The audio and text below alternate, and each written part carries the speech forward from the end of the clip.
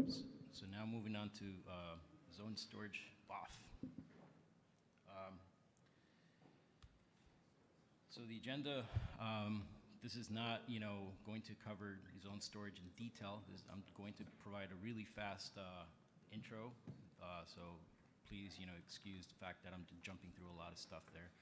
For more of an introduction to zone storage, please read some of the documentations that I'll be providing here and the references there.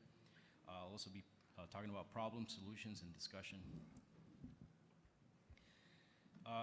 So some news, Zone Storage Microconference has been accepted to Linux Plumbers, so great, and hope you guys can get folks to submit talks there, and then we'll see you guys at Plumbers to follow up on this and expose zone storage concepts to the user world rather than the kernel world. So if you guys are not familiar with zone storage at all, just go to this page. It has really great documentation, and it is the home for information about zone storage. So zone storage, again, fast recap, is a class of storage device that enables host and storage devices to cooperate to achieve all these little, things: higher storage capacities, increased throughput, lower latencies. And there's different form factors that you can, use zone storage solutions on. The latest and trendiest one, obviously, is on NVMe front, and we refer to those as ZNS. There's those gains that are listed here. So zone storage essentially divides space into zones. Writes must be sequential. Each zone keeps a write pointer and tracks position of the next write. You can't overwrite directly. If you do want to do that, then you essentially need to do a zone reset. On SMR, conventional zones are optional. And NVMe support optional namespaces support conventional I/O access. So there is support for conventional namespaces as well. And drives can exist with only sequential zones. So that essentially means that you can end up with a world where you have drives that you can only do sequential writes. This is very important, and file system developers need to keep that in mind. So recap also on the file system lay of the land. Maybe I missed something here. I'm not sure. I think this covers kind of like what we support right now. Anyone else? I don't know if I missed something here. Btrfs, F2FS, device mapper, and ZoneFS. And in ZoneFS, I'll elaborate, and I hope to ask Damien to explain a bit more of ZoneFS in a bit, if that's okay. Let's get into some of the current problems that have come up.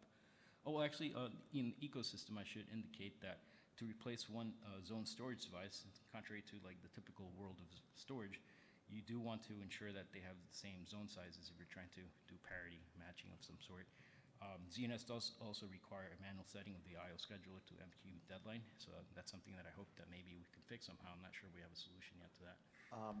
Yes? That's only partially true. I think MQ deadline is only needed if you have a file system on top of it. So if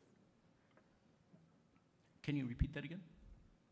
MQ deadline is only needed if you're doing regular writes. So if you're doing just zone appends to your ZNS device, you don't need MQ deadline at all. If you MKFS Btrfs on... Of course, then you need to use MQ deadline. Okay, yeah, that's good. Sorry, I should have been more specific. Thanks. So, I'm not sure if we have a solution to this yet, but, it would be nice if we did, so that way, we don't have user-based do this. I'm not sure if we can do this with UDEV rules. Matthias? Isn't the Btrfs work really great for this? I mean, with the RAID and doing like chunks and so on, this is a real issue. Isn't Btrfs with its RAID capability able to handle different sizes of zones across different devices? Btrfs RAID isn't supported on zone devices yet. So. No, Well, I mean, you have patches. I have patches. What? I was thinking ahead. It could be made, yes, but not in the current stage. Okay. And yeah. it's a long-term project, so I have that one really way down on the task list. Yeah, that's Luis, one more point about Yes. MQ deadline, just to clarify for everybody. So why zone storage require MQ deadline? It's simply to guarantee write ordering. So whatever the order, the application or the user has to issue write sequentially. And whatever supports zone storage does that, but the block IO stack doesn't guarantee any particular ordering for execution of requests, and we have to guarantee that for writes. And the current implementation, those guarantees are provided by MQDeadline using a zone write locking mechanism, which limits actually writes to at most one per zone, which kind of is really bad for NVMe ZNS, as that limits performance. So the issue with MQDeadline is not really MQDeadline itself, is how do we guarantee write ordering? So the current implementation relies on MQDeadline. We could think of something else. So that's the larger picture of the problem here with MQDeadline. Thank you so much, Damien. Damien, could you share your? I think you've done some work in this area.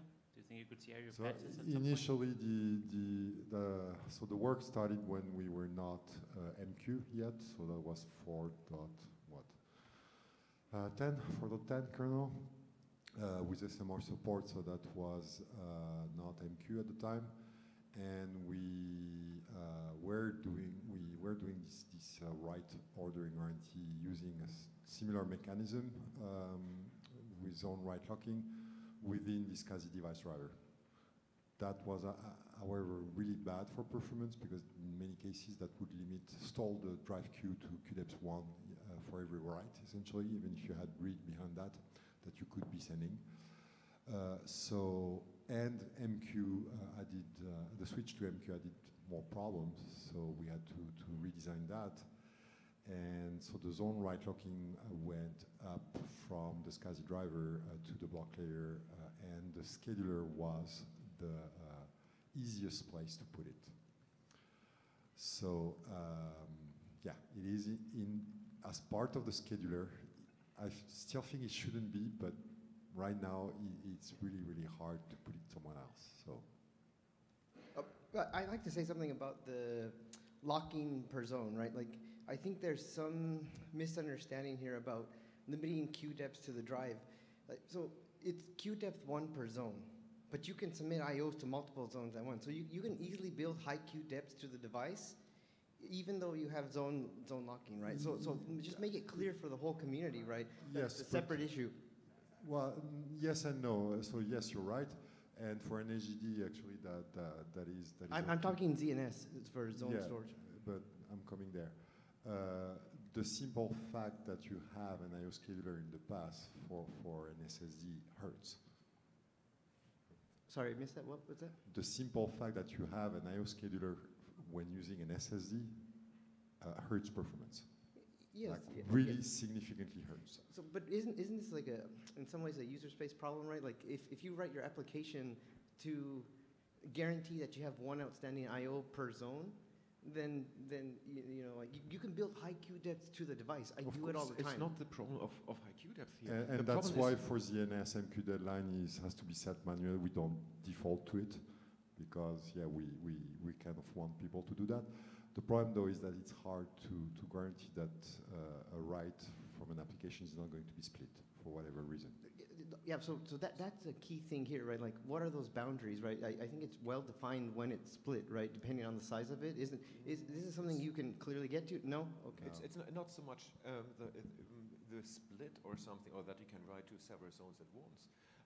The thing here is streaming writes. So if you want to do streaming writes, it would be logical to submit all these writes in one go and basically make use of the queuing. And that is what the specs was designed for.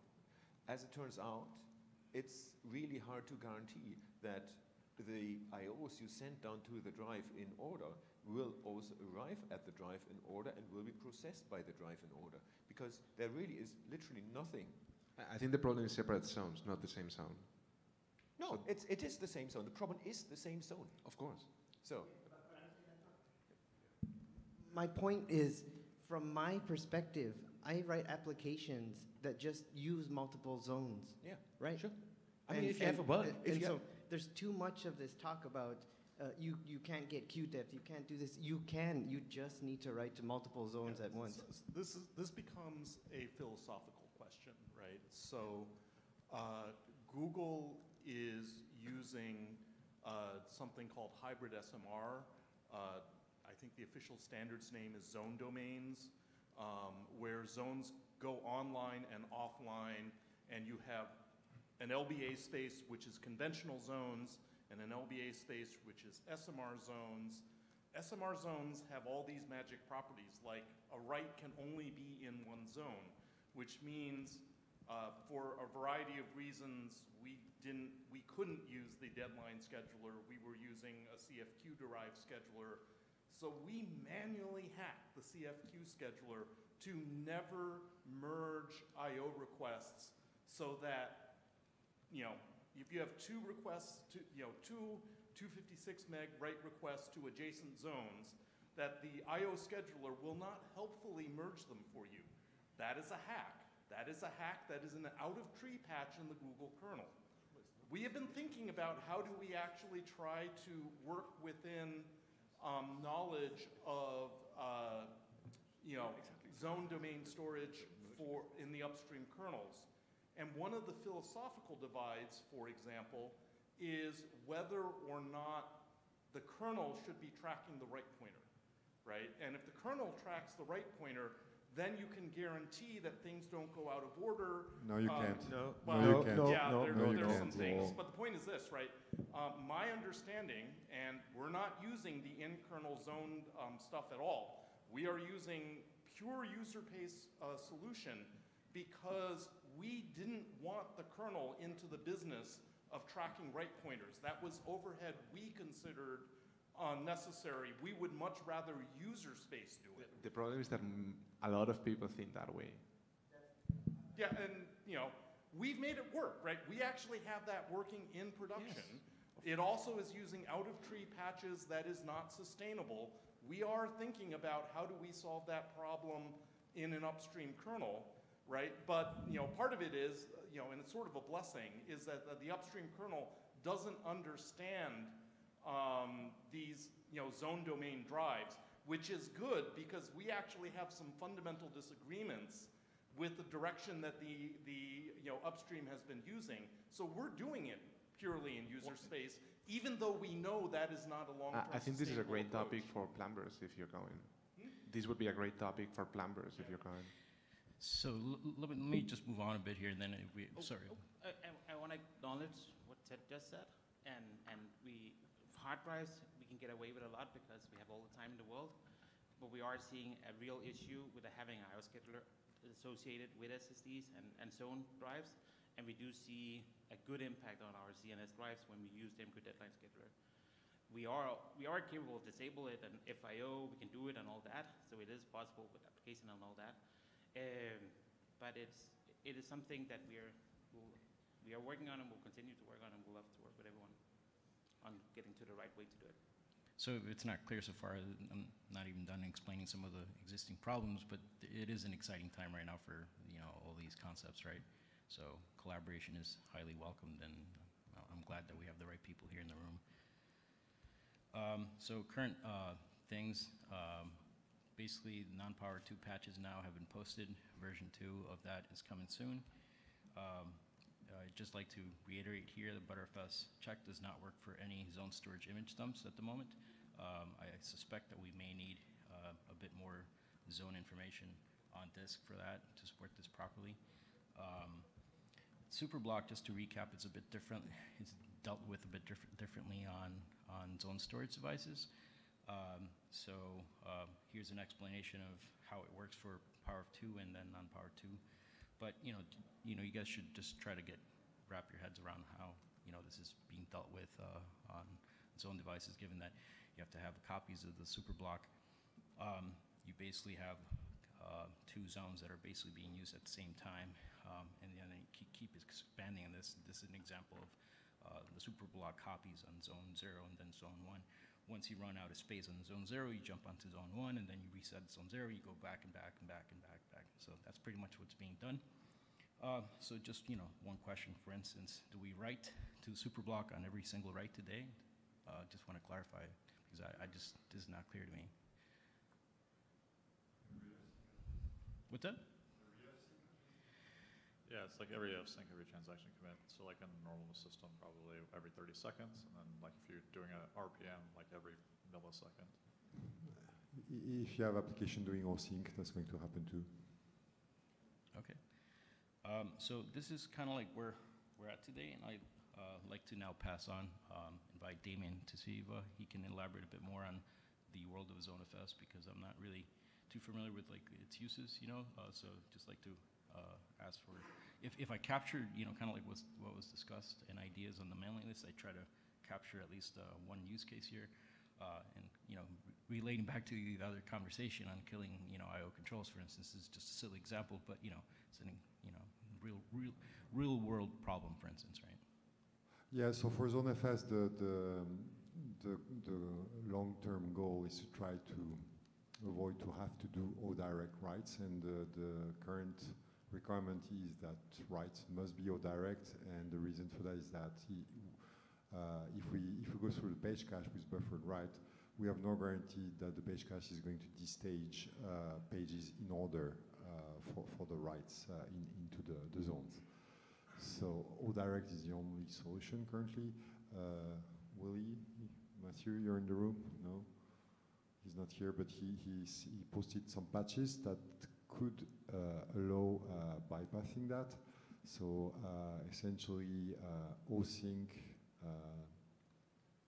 looking like a write through instead of write back, which would keep the ordering. So that will allow buffered writes, but write through, so direct to the zone. But at least you also preload your page cache, which is nice to have to reduce device accesses if you have to do reads after writing. So yeah, that's kind of the long-term goal, but that's beyond ZoneFS. There's a lot of things to think of for that besides ZoneFS itself. Great, thanks. I'd also like to invite Kent, if you can expand a bit. Perhaps people are not aware of like the bells and whistles that may be possible with Bcachefs for zone storage devices. At least I'm a bit excited about that. Yeah, Bcachefs is going to be getting full native zone device support, and because dating back to Bcache, allocation has always been designed as bucket-based. Buckets map very nicely to zones, so we've already got copying garbage collection. Zone devices are going to work just as well for us as normal lock devices.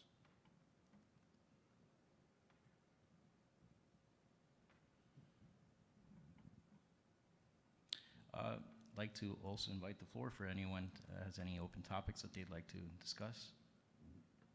We got about 10 minutes. Yeah, just for, let's say, clarification for the statements shown now. So do not have all direct. The Java do not have the all direct. So that was, what to say, the statement for the past. It didn't have, but now it has. So using the Java API, latest API, we can do that. Great, thanks. Okay, I didn't know. Well, it's still a pain to have to use all direct because you have your cache called essentially with that. So any read after a write will go to the device. With regards to testing, I guess I should mention, and it should have been obvious, I didn't state it before, but obviously I'm using KDevOps to test the hell out of zone storage devices, both in block tests and FS tests. The only caveat there was I found out late, and this is why I put in a bullet here, that you need MQ deadline. So I figured I will try both baselines, one with essentially the MQ deadline not set and also with it set. I think it's good to see both. Have baselines for that. Yes. So if your drive for testing is a SATA drive connected to a HCI, it's going to take about 5 seconds to get out of other writes. Yeah, it's like almost instant. Yeah, this bit me because I didn't know. I was setting up my own ZNS stuff for ButterFS stuff, and it just fell over. I was like, oh god, they gave me bad drives. No, it's the MQ deadline. No, it's HCI. HCI is just not actually respecting the order in which you issue command. So the adapter itself reorders command. And there's obviously two ways to also test it. If you want a virtualized environment, you can use that with QEMU. You You can do that with MBD, null block as well. There's some caveats that, one of them was RCU splat that came out a little bit ago. So there are two different type of worlds that one can use to test. Yeah, any other topics that folks want to bring up for zone storage? One thing that actually Christophe talked about yesterday. So for QEMU has ZNS, NVMe ZNS emulation, which is very convenient to use for testing. However, the state of the drive is not persistent across restart of QEMU, which is really annoying sometimes. So it would be good to finish that one and have it persistent, QEMU. Can you repeat that, Damien? Can you repeat that? I didn't catch it. The fact that the ZNS simulation in QEMU is not persistent across restart of QEMU. Oh, okay. Yeah. So Klaus has been working on that, Yeah. but he has not. So I think he was not agreeing with Dmitry. They were fighting about it. So we just need to. Yeah, no, but I think that's a good idea to. Yeah. I have an additional topic. So today, the Linux kernel block layer supports the subset of zone storage that is common between NVMe and SCSI.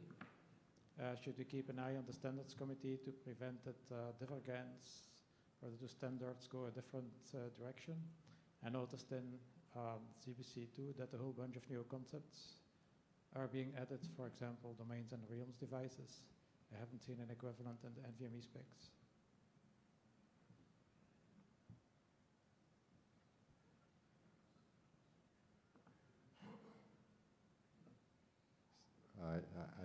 I'm sorry, I didn't really get where you want to go with that.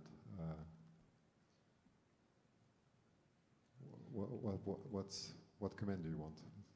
Well, today the block zone storage works well, or we can add support in file systems for zone storage because what is supported in the Linux kernel is functionality that's shared between NVMe and SCSI. If one day domains and realms devices would be supported, would appear, and we would want to support these with the file system in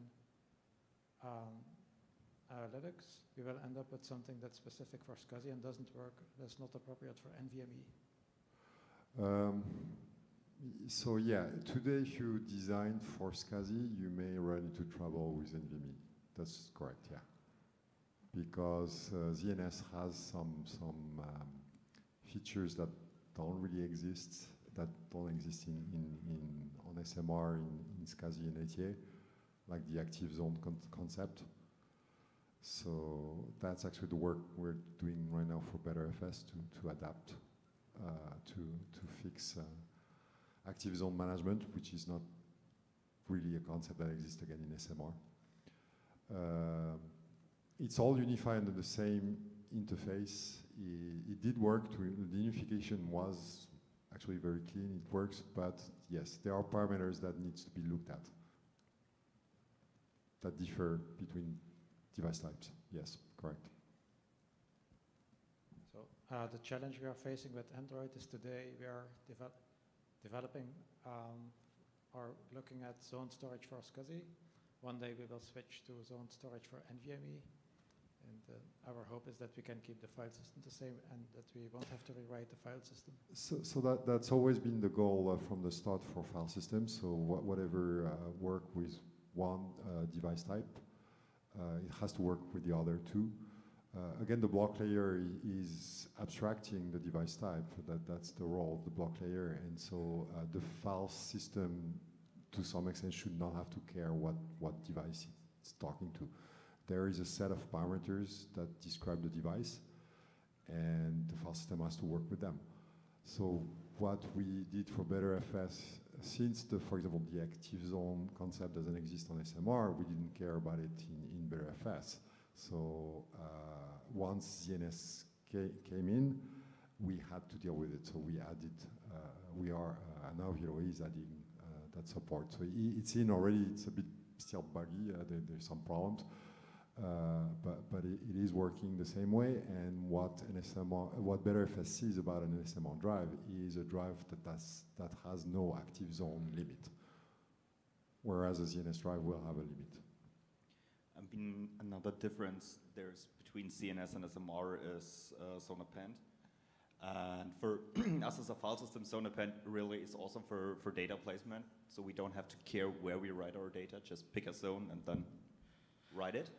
And for SCSI, I wrote an emulation, basically just hooking recup zone append and translating it to a write CDV and doing a write pointer tracking. So we can, in the kernel, we have to have like a base layer that the file systems understand, so we don't need to change too much in the file systems, and the file system simply shouldn't care if it's a CNS drive or a SMR drive. So I think to Bart's point, we need to keep in mind that there might be other standards coming along. We need to make sure that we support those, because one, I think the worst thing that could happen is that if those standards are not in line with what is happening in the kernel today, we end up having emulation layers for very fast devices because they're not supporting the spec. So I think that's something, even though we want to keep zone storage as a common API underneath different drivers, at some point maybe we need to acknowledge that the properties of the underlying media is different. And at some point we might have to deviate. You know, the scheduler is one example, but there might be others. Yeah, and that's not the responsibility of the file system. Like, I cannot describe how little I care, right? And I think that the file system needs to not care. If you guys want to add a bunch of fancy bells and whistles, awesome. User space can use those. The file system does not need to have that intelligence built in. I fully agree with you. It's not a comment about the file system. It's a comment to make sure that the specs align to how things work so that we don't need to take care of that. Yeah, and I think like we have that, right? Like we know, okay, these are special. We have like special rules about what we can write. Like anything beyond that, I think the active zones make sense, right? You can only do so many areas. And okay, great, we have that in the file system too. But like I'm sort of reaching my limit of like what I think is acceptable to be stuffing in the ButterFS, right?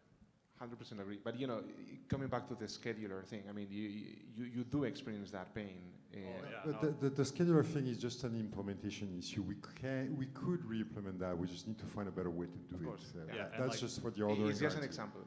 Right, and the scheduler thing is a really good example of a thing that I shouldn't have to think about, the file system shouldn't have to think about. It should have just been done automatically. I am willing to accept it because the stuff is still in transit. Cool, things are going to happen. I switch to MQ deadline, whatever. I'm the upstream developer. I can eat that. Long term, that's not sustainable. And long term, more and more fancy things are not going to be sustainable. You guys come up with fancy stuff, great. Find user space applications for that. I think the file system is kind of nearing the limit of what we're willing to accept. Yeah, it seems to me the block layer is the right place for that sort of abstraction, right? So historically, things like discard, things like FUA, right? File systems use the block layer to find interface for those sorts of things. And we don't have to worry about, is it a SATA drive or a SAS drive?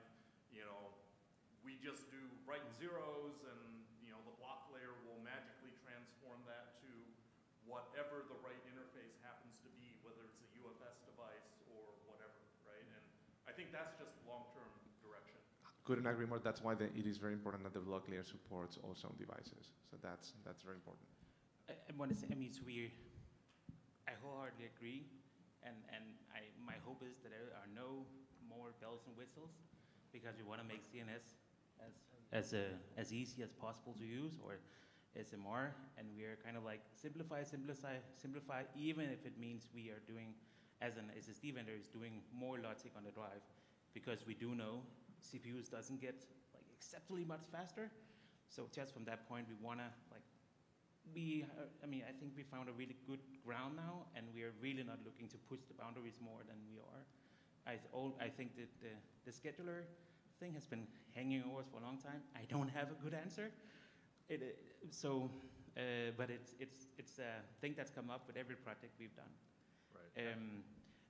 If anyone doesn't have drives or want to work on this, there's zonestorage.io. So you can get CNS drives there, SMR drives. There are vendors out there. I know every one of them has samples and so on. So because we know these drives are not available in the channel, but they are available with nearly SMR, no strings attached, CNS with very little strings whatsoever. That even individuals can get them. So there's no strings attached. And we are working with Samsung on having a public cluster and stuff for testing and so on. And we already, with Ceph, we have drives in Ceph for all of this. And I mean, so we know and we gotta have it part of our CI pipelines before it is even things. And we wanna catch the errors before they land in your inboxes too. And we're building up infrastructure because it's, yeah. Yeah, no, I'm not criticizing any of the work that's been done up to this point. I think everything's been fantastic, right? It's going to be rough for these things, whatever. I completely understand, don't care. More is what I'm talking about is all of the future talk of all the many fancy different things. Like, we're good. What we got now is pretty good. And the more things that you guys do to kind of differentiate yourselves from each other, I want to tell you now, like, the file system is not going to be able to take advantage of it. We are not going to be smart enough to like be the interface for user applications to the fancy things. So like, let's keep that in mind because there's only so much the file system knows and can do, and only so much I can keep in my head, right? And so much other developers can keep in their head, right? And I think the answer is that as there are new bells and whistles, there needs to be a conversation between the file system developers. So there might be some new feature, like for example, if there's a way for us to send hints about, you know, this is a journal, whether it's a database journal or a file system journal, and that would like significantly improve performance for a particular device, let's talk, right? Maybe we can come up with an interface that's not too bad, but the point is that the benefit has to be pretty large, and the interface has to be fairly stable and simple, or it's going to be really, really hard to get the information plumbed, in some cases, from user space through the file system to the block device. Yeah, so that's more my concern. Like, there's definitely things that ButterFS itself can take advantage of, bells and whistles that ButterFS can do for its metadata, and you know, AXD4 XFS can do for their metadata because they're the application, they control it. But as far as like translating those bells and whistles up through user space and keeping track of all of that, so like the plumbing, right? Like just, you know, off the top of my head, we have a special zone that will go super fast that we want users to take advantage of. Like ButterFS is not going to be able to get that right at all, right? We're never going to be able to set up a system in which that we can take advantage of that. That needs to be driven solely by the user space application that has full use of the disk. Yeah, I'm just saying, I can imagine, for example, because I know that the hint that this is actually a journal or this is hot data is one where maybe it would be worthwhile for MySQL and Postgres because there are only a handful of databases. And it would probably be an ioctl, right, that you pass to the file system that we could then pass through, right? But, you know, it would have to be a special case and the benefits would have to be pretty large. I very much agree. I can't speak for anyone on this, but there was with Open Channel that was too complex, and we had hard time getting developers and users for that before because it was hard. And it was great, you could do everything, but it was hard. And with ZNS, from how I see it, is to simplify, and I really am sorry that we have these active like resources that has to be managed. But that was unfortunately what we had to do with NAND. And I'm very sorry for all the pain it's causing Johannes and everyone else for implementing support. But yes, in my vision, it's kind of like we not want to push it further because the more we do, the less general users we're going to have and the less applicable it will be. Yeah.